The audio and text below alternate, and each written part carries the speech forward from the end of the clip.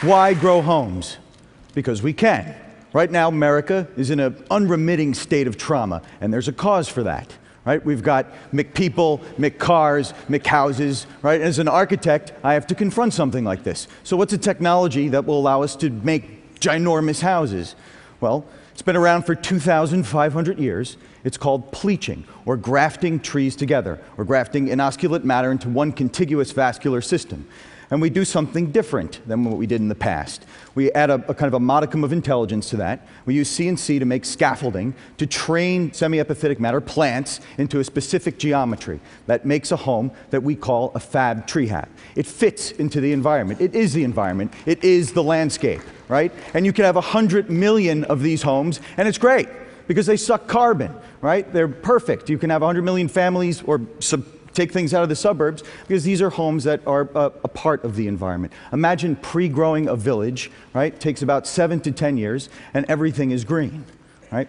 So not only do we do the veggie house, we also do the in vitro meat habitat, or homes that we're doing research on now in Brooklyn, where as an architecture office, we're the first of its kind to put in a molecular cell biology lab and start experimenting with regenerative medicine and tissue engineering and start thinking about what the future would be if architecture and biology became one. So we've been doing this for a couple of years, and that's our lab. And what we do is we grow extracellular matrix from pigs. We use a modified inkjet printer, and we print geometry.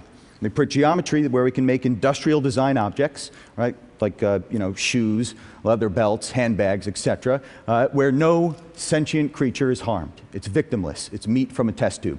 So our theory is that eventually we should be doing this with homes. So here is a typical stud wall in architectural construction, and this is a section of our proposal for a meat house, where you can see we use fatty cells as insulation, cilia for dealing with wind loads, and sphincter muscles for the doors and windows.